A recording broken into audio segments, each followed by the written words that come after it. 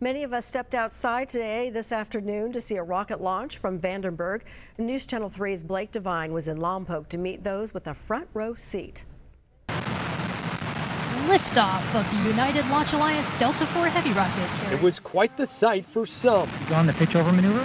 Who stalked out a spot to see the Delta IV Heavy rocket roar away from Vandenberg Air Force Base this afternoon. 50 seconds into flight, vehicle is... Jeff Young is a photographer from the Bay Area who regularly drives down to Lompoc for these launches. It's an adrenaline rush. It's like trying to shoot the Super Bowl, and it consists of a coin toss. Either you're ready or you're not. Over there, by the cloud. There it is.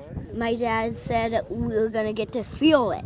So that's the thing I'm most excited about. Standing 23 stories tall, the rocket will carry a top-secret spacecraft. I like to see the actual missile itself before it gets too high and all you see is the flame, seeing the rocket itself and feeling the sound. You see it, you feel it, you hear it. And then it's like a tailgate party. Rising high in the sky, several spectators flock to various vantage points throughout Lompoc. Some people, they've never seen it, so they're like amazed. Some people, it's like me, we come out as often as we can. After missing out on other opportunities to watch a launch, RJ Denbo enjoyed a special moment with his father and son. I had one opportunity and I missed it, unfortunately, so this is pretty exciting to actually come out and watch a launch. Today's liftoff marked the 4th time this type of rocket took off from Vandenberg. Core booster is now throttling back up.